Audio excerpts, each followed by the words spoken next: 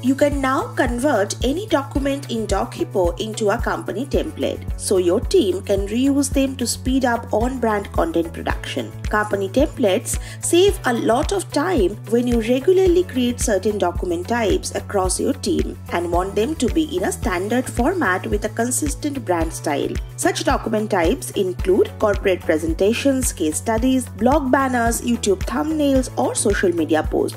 Suppose you have created this excellent case study on how you help one of your customers. Now you want to convert this document into a reusable template so all your team members can create future case studies with this format and brand style.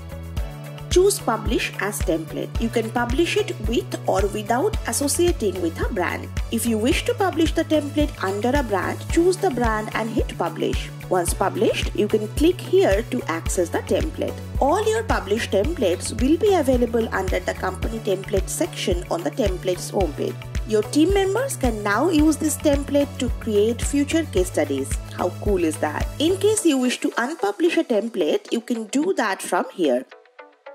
The option to publish a document as a company template or to unpublish an existing template is available only to the admins of your DocHipo account. If you wish to make further changes to your master template and republish it, this is how you can do this. Click on the info option, go to the source document, click here to go to the editor.